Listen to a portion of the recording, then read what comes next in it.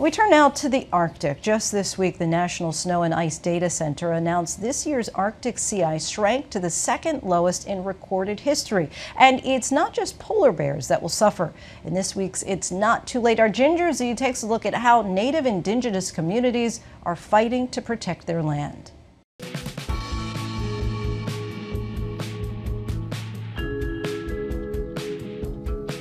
Hi, I'm Ginger Zee, and it's not too late. Or is it? When you're talking about the hunk of ice that sits at the top of the northern hemisphere between Canada, Alaska, Greenland, and Russia, the inclination is to kind of feel like it is too late. This week alone, that Arctic sea ice melted to the second lowest level since thorough satellite records began 42 years ago. But get this, records go back even farther, and they show that the rate of melting is unprecedented.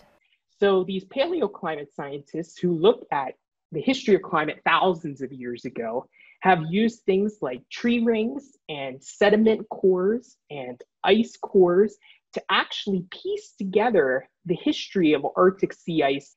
And we know from this one particular record that used all of these clues that, again, the rate of change today is unprecedented for at least 1,500 years. Now, we've all been threatened with the sad polar bear pictures for most of our lives, but every time one of these is posted, the skeptics emerge. But you'll have someone still say, well, we do know that there was a time where the Arctic was tropical. Why couldn't we just be going back into a natural cycle 125,000 years later? No, there isn't a natural cycle that we are currently in that could explain this rate of change we are experiencing today, the warming of the Arctic, the loss of sea ice area, the thinning of the sea ice. It's just there's no natural cycle that would line up to give us this rate of change. So it is happening. We are accelerating it. And it's melting not just from the top, but from the bottom too. Where does most of the heating that is going on in the Earth's environmental system, driven by greenhouse gas emissions, where does most of that heat go? Into the ocean. And so that warmer water underneath the ice is changing the whole water structure of the Arctic Ocean. And even more importantly, the quality of the ice is not the same. The age of the ice, basically how many summers it's lived through, is very strongly correlated with the thickness. It's that loss of that multi-year ice being replaced by first-year ice, which is much thinner.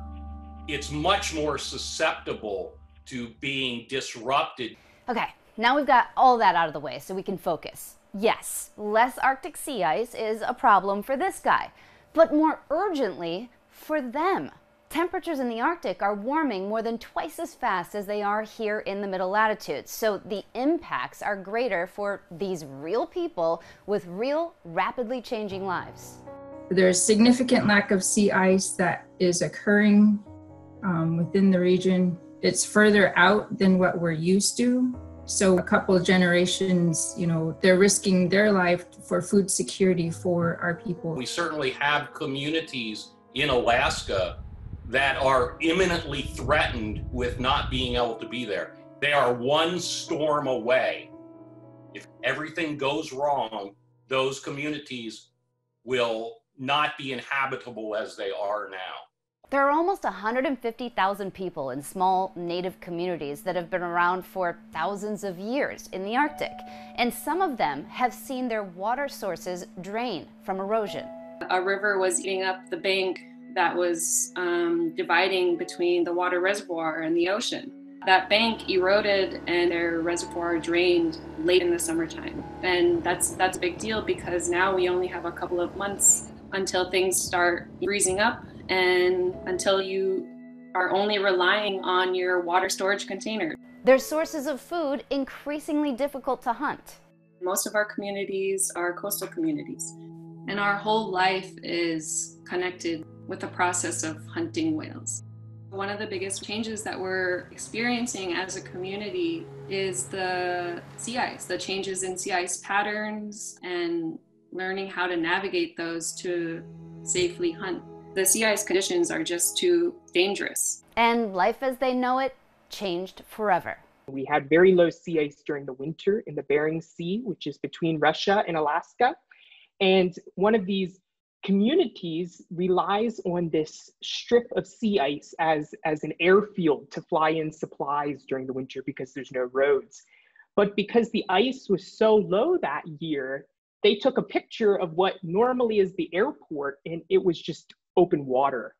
So we are seeing all of these impacts to communities that live along the Arctic, and it's happening all throughout the course of the year. The plight of the people who take the brunt of our changing climate are featured in The Last Ice. It's a documentary directed by Dr. Enrik Sala for National Geographic. In these last years, to be a hunter has become very hard. It started as an environmental film. We wanted to see what was the effect of the loss of ice on the animals, but it ended up being a film about indigenous rights, about the livelihoods, the culture, the traditions of the Inuit of Canada and Greenland, and how climate change is affecting them. And of course, the animals are key to their traditions and to their livelihoods and their food system. So it is all about the Inuit. And that's just it. These folks have adapted for millennia. It's up to us now to help them adapt and to slow our carbon roll.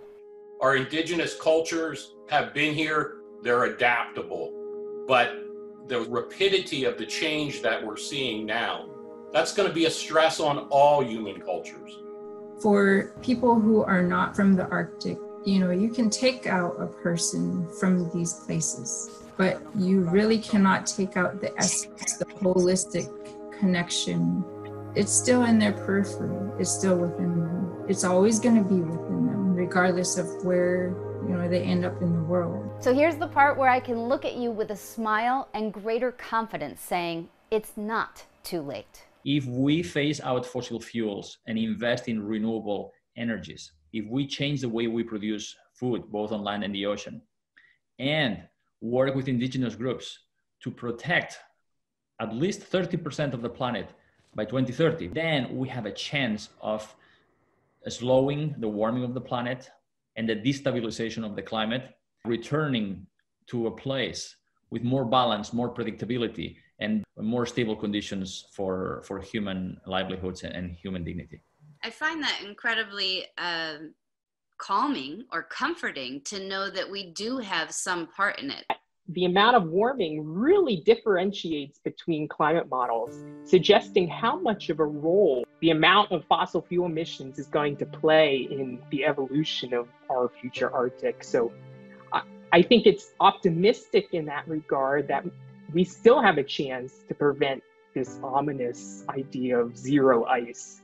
I'm Ginger Zee, and it is not too late, even with Arctic sea ice.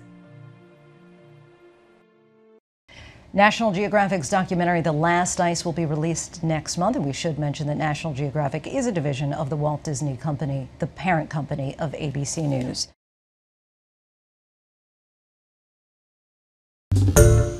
Hi everyone, George Stephanopoulos here. Thanks for checking out the ABC News YouTube channel. If you'd like to get more videos, show highlights, and watch live event coverage, click on the right over here to subscribe to our channel. And don't forget to download the ABC News app for breaking news alerts. Thanks for watching.